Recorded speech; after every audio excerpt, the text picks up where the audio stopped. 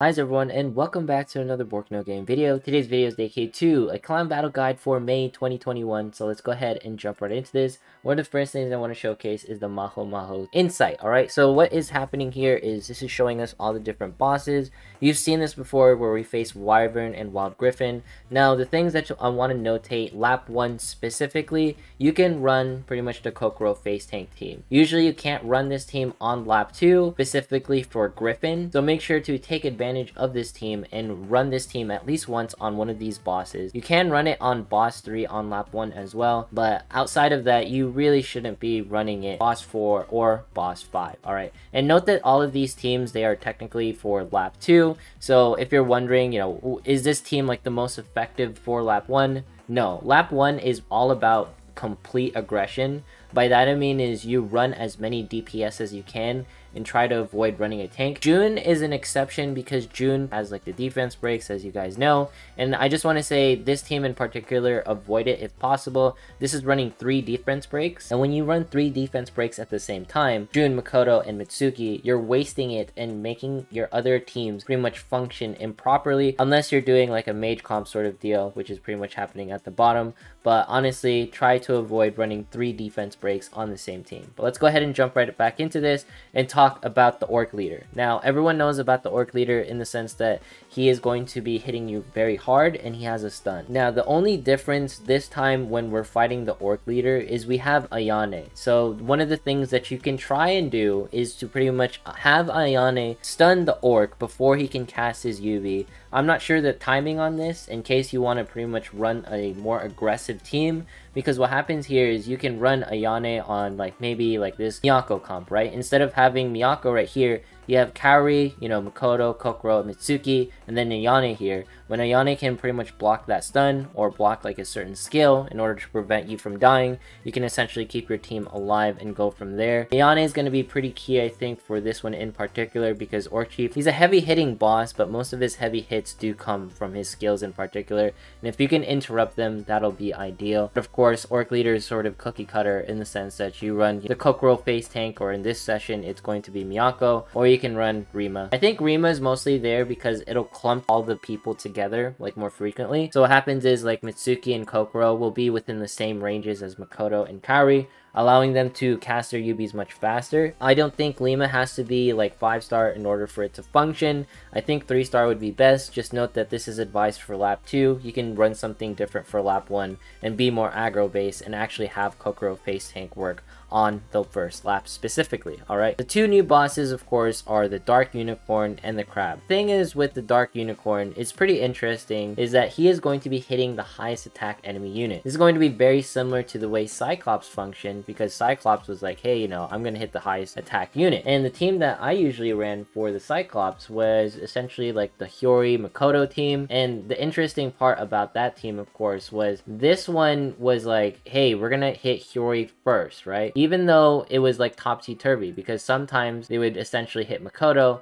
and then sometimes they would hit Kaori, depending on whoever's attack was the highest. With this being said, let's go ahead and look at their stats. Like, how much is Kaori's stats? 4,401. Hiyori right here, 4,006. Hiyori will be able to have higher attack. Her skills are proccing appropriately with Hiyori Punch, and I believe like Kitty Combo increases her attack, and not Kitty Kapow. Note that I am missing 2 pieces of gi here. I don't think Hiyori will still have higher attack, but it's one of those things like in case you want to like trade bulls like with Kaori and Makoto, this is the team that I'm probably going to be running on Unicorn in case like I want to try it. It's very different when you're actually in clan battle, right? So usually you have like the Kokoro face tank team, this one in particular, and then you have like the June team, something like this, right? If you can bounce those 2 teams out between the different bosses, then that's ideal. My plan is very similar to the previous clan battle. In the previous clan battle, I would essentially run June comp on the 3rd boss, and on the 4th boss I would run the Hiyori comp, and then on the last boss, which was pretty much Pigs last time, I would run like whatever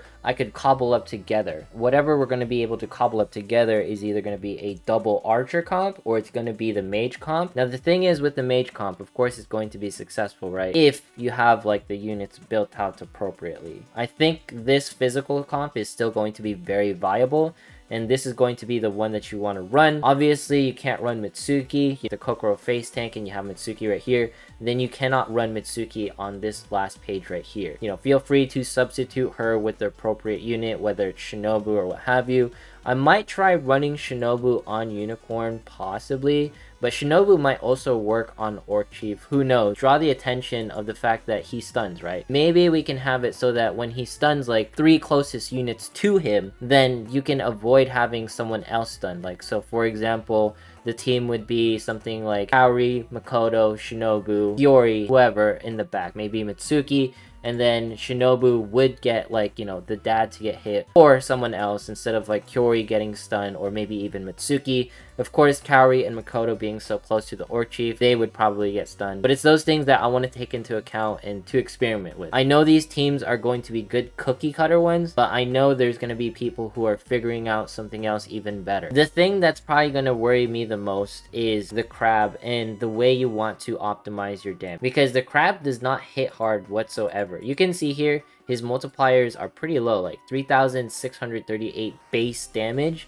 And then he lowers physical defense by 371. That is pretty huge, but the thing is he'll probably barely get off his skill 1 by the time it pretty much lasts. This 6-second stun is kind of crazy. The thing is with that 200 self range, and if you're wondering where am I getting this information, it's all going to be right here on like the pre-calc sites. I pretty much translated it so that's in English, and I have like the settings, like it's in JP right now in case you're wondering, because the EN stuff isn't available yet. You can have it so that essentially when the crab hits, your archers will stay safe in the background, or for example Kyoka stays safe in the background so they do not get stunned. It'll be important to bring like more, you know, front facing units to have that situation to be avoided, because of course archers have to stay as far back as possible. Obviously if you bring someone like Makoto, that might change up their position, so they might be within the 200 range of the crab and whatnot, but it's just something to look into in case you want to avoid stuns with positioning and stuff, right? Because a lot of times when it comes to these bosses, positions and the slots that they are at matter quite a bit. But roughly like covering like the 3 bosses, Orc I think is going to be the most probable one to kill you. The Unicorn might be like the closest second. Just manipulate whoever is get hit with like the highest attack.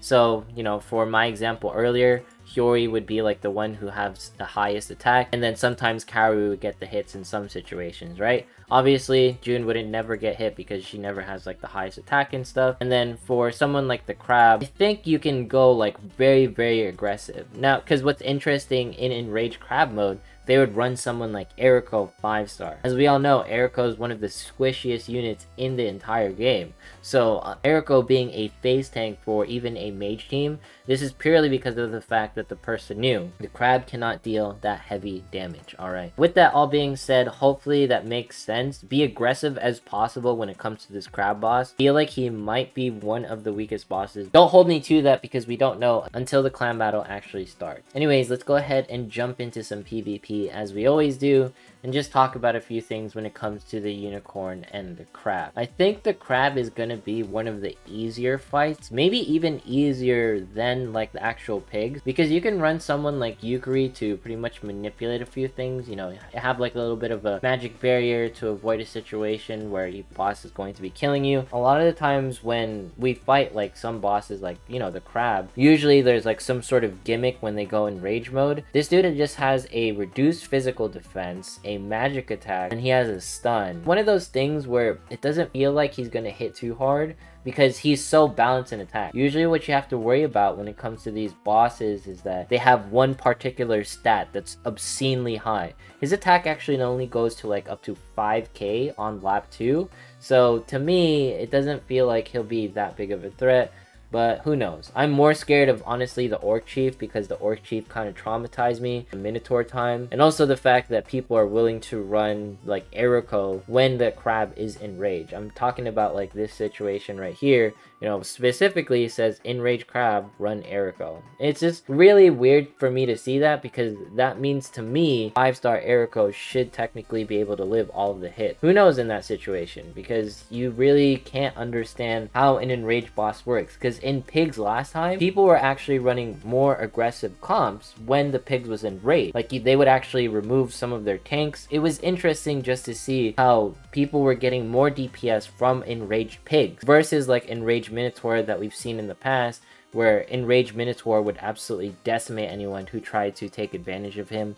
But granted, you know, Minotaur is one of the worst bosses in the entire game. I'm going to be interested in the Unicorn because he reminds me a lot of Cyclops. The more that you can manipulate him, obviously the archers are going to be key if you want to keep your Kaori and pretty much Makoto alive and not get hit whatsoever, because archers have the highest attack and they have a lot of self boost. Like Susanna would be perfect for pretty much debating the Unicorn, but who really knows, because at the end of the day, when it comes to magical attacks, usually they don't hit as hard. You know, magic attacks, they never miss as well, so there's that. What's funny was when I was reviewing some of the Unicorn stats is that his magic attack is actually higher than the crab's physical attack. It's just weird that the 4th boss almost has just as high like attack power as the actual like Enrage or the last boss that we're going to be fighting. I just think that's interesting, but it really goes to show how like this fight that we're walking into, or this clan battle, is going to be one of the easier ones as far as dealing damage. So